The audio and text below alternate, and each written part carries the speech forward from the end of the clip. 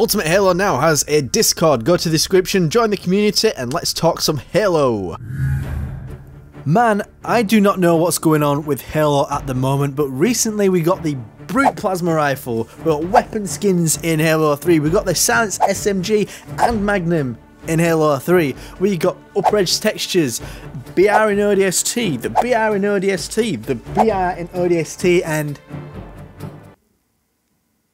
the BR in ODST. And I don't know what interdimensional portal I've entered in hell. I don't even know what time it is right now. It's currently nearly 3:45 in the afternoon actually, so thank you very much, my watch. But you know what, there's some weird stuff going on in the world of Halo right now, and I'll tell you what, I'm all here for it. But what does this all mean? Is this going to be a testing ground for Halo Infinite? Is it a taste of what's to come? Am I just a crazy cuckoo who looks far too much into things? Well, that's what we are going to find out. Ultimate Halo.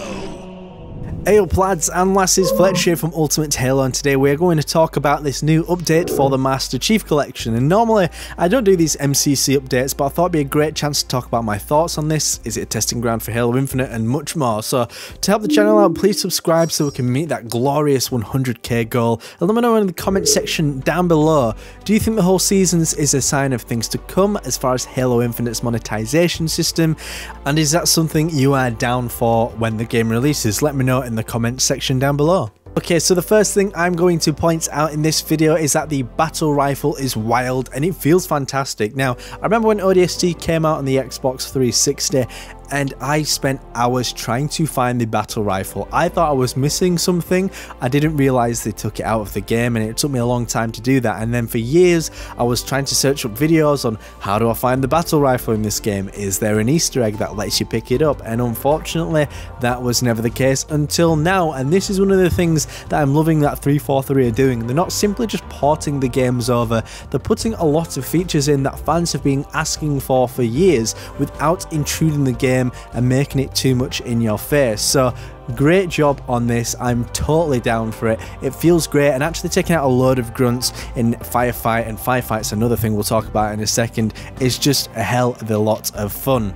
Then in terms of firefights, I've said this before in the past, but I think that firefight in Halo 3 ODST is the best version of firefight. I prefer it over Halo Reach. Now I know that Halo Reach had a ton of customization options on that front, but I like a more focused experience, something I can perfect that's the same over time, that I can really hone in my skills on and become the master of. Otherwise, if I can just play around with the settings too much, I just get a little bit bored and I kind of just, I don't know, I lose interest. That's just personally me, and I appreciate some people prefer Halo Reach's version instead. But the skins are also back in this game, and this is what I want to talk about in terms of Halo Infinite, because I know that there's a lot of anxiety out there about Halo Infinite being free to play, and will this be an egregious form of microtransactions that come into the game so Microsoft can make up their profit. So I do think that seasons in Halo Infinite are going to be a thing. We know by now that 343 are treating this game as a live service, as a platform for the next 10 years to come, which is great. It shows that they've got a long-term commitment and plan, and it means that they can roll out content progressively, much like Call of Duty, Modern Warfare, Warzone, other games such as Fortnite, and many other games have adopted this style such as Apex. So it means that they can roll out content that progressively changes the game over time.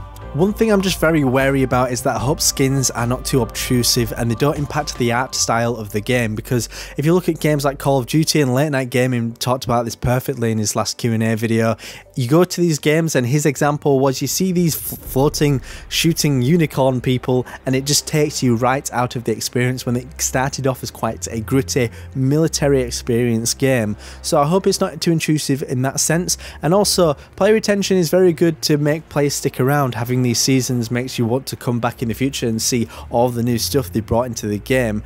But one thing I have a suggestion for in terms of how things can be unlocked in the game is having skins just as the microtransactions, and the armor, much like the armor in Halo 3, can be unlocked by performing certain tasks. I think this is the optimal way to do it. That still encourages player retention, and people will want to customize the armor that they've worked hard for through the game by adding their extra little skin on to make it wholly unique.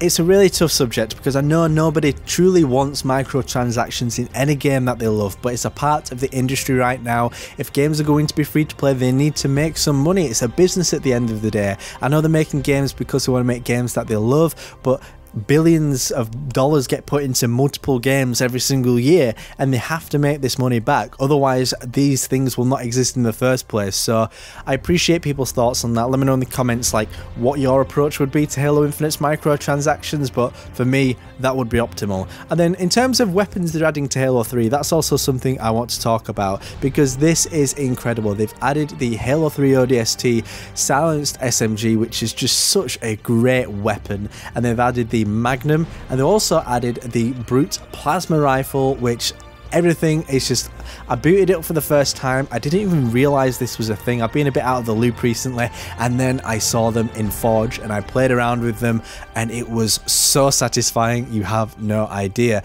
This is the kind of thing I think that will give MCC the upper edge, and actually it's not ruining the game. I'm always very apprehensive about developers adding things into games that released 10 years ago, but this isn't just like adding a new weapon altogether, it's porting stuff across from another Halo game that makes genuine sense and it fits perfectly. I do think that Halo 3 is in quite a unique position as well because it runs off the same engine as Halo 3 ODST and Halo Online. It would be nice to see some Halo Online stuff on there. Very unlikely that'll ever happen in my personal opinion, but that's what mods are for. I'm sure some fans will already be working on stuff like that.